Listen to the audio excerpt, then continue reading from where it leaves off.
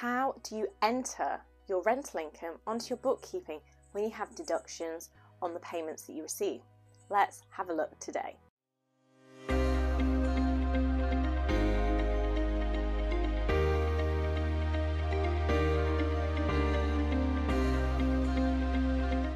Hi, I'm Kimberly Shapcott. Let's sit down and have a chat. There are many ways you may receive your rental income depending how you work with your managing agent.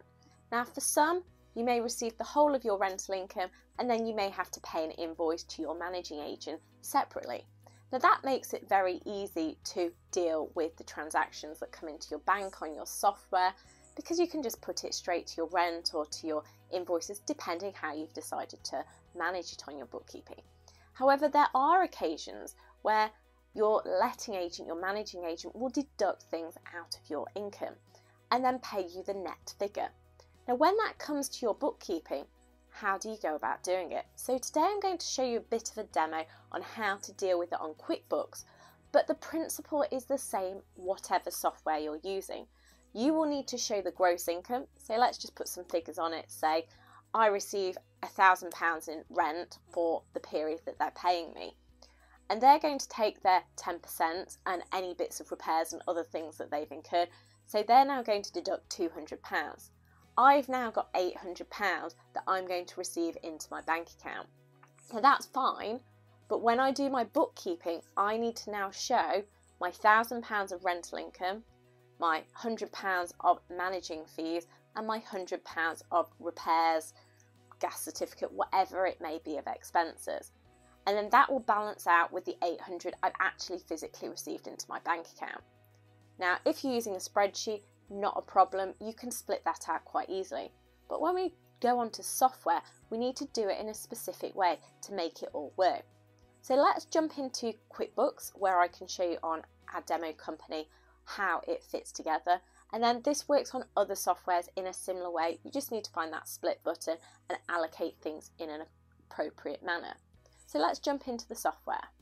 So as we can see, we are now in QuickBooks and you can see what our demo company has. It's nothing to do with property, and apologies for that, but the general principle is going to be the same. So we're going to work through how you deal with those transactions where you've got money that has come in. So we're going to click on our banking tab and go to our banking section. And in going to the banking section, this is where I'm going to see all of my information coming through.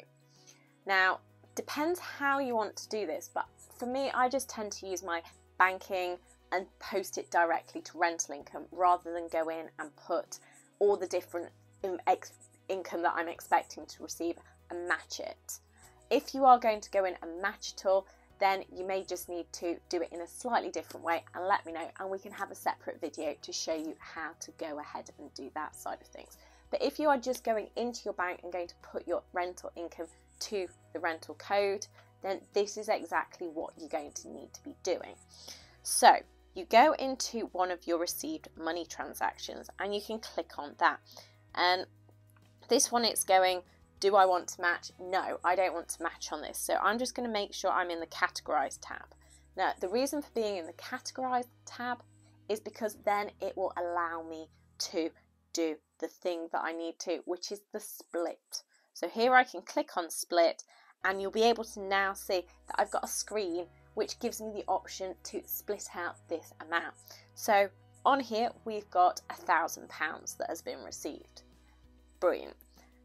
Now I can select the location. Now this is not selected on properties or anything like that for the demo company. However, you can see here it's got different areas of the country. So if you've got different investment areas or different properties, you would be able to then look at clicking the relevant one.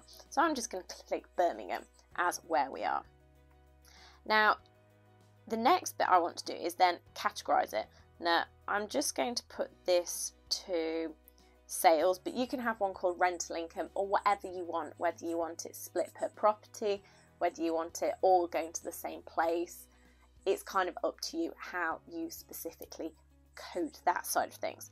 Now, description, I could put the month that it relates to. So we're in February, so we're going to put February rent. That is irrelevant for most properties, so we're just going to ignore that one. And the class side of things, this would be where you could put the property specific, or if you're going down to the rooms, you'd be able to put the rooms categorization there. So I'm just going to pick one, so we've got one included, but that would be maybe room 1, room 2, or if you're going Birmingham as your location, you might have 5 properties in Birmingham, then you've got 1, 2, 3 Birmingham Road, or 2, 3, 4 Derby Road, 5, 6, 7 Nottingham Road. You could put whatever property it is, which then later on you'd be able to then get a report to see how that property is actually performing.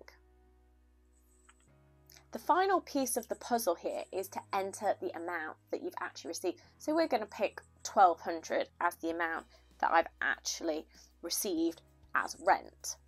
Now the next part is we're going to select basically one that says managing. Now the benefit of things like QuickBooks is that you can add different accounts. So if one isn't there, you'll be able to add an account.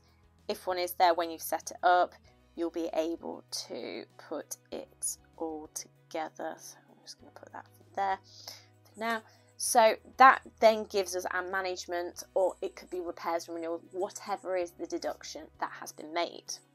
Now in here we can put either the month that it is management, or we could put it's the gas certificate, or it's, I don't know, a repair to some blinds, whatever may be the expense it's related to. Now that won't appear in yours because unless you tick the box, it won't appear on your QuickBooks. And then the class, again, we can put that is specifically related to that room, that property, whatever you're using the class functionality for. Now the final piece is the amount, and what we do is we put a minus 200, and then when we click the next box, that then takes us down. So we've got no difference. We've now said we've got 1,200 in, 200 out. £1,000 is what we've actually physically received into our bank account. Now you can put additional notes in the memo box if you've got any additional notes you want to add, and if you've got a statement, you can also use the add attachment button, which will then allow you to add on this box statement, whatever paperwork you may have. Normally, I'm guessing these days, digital format. If you don't have anything, you can attach a photo to the transaction so that you've got it all together, and it makes perfect sense when you need to potentially look back at it in the future. Final then, you can go apply and accept, and that will now save the transaction, and it's no longer there for you to do. And it's just literally a matter of going down all your transactions of money coming in to then show you how it fits together. Check out the video on classes and locations and how you can use them in your bookkeeping to make the data talk your language, show you what's happening on the channel. If you have any comments or questions on how to do this, then please do leave a comment. I'd really like you to make sure that you're 100% confident in how to deal with these types of transactions.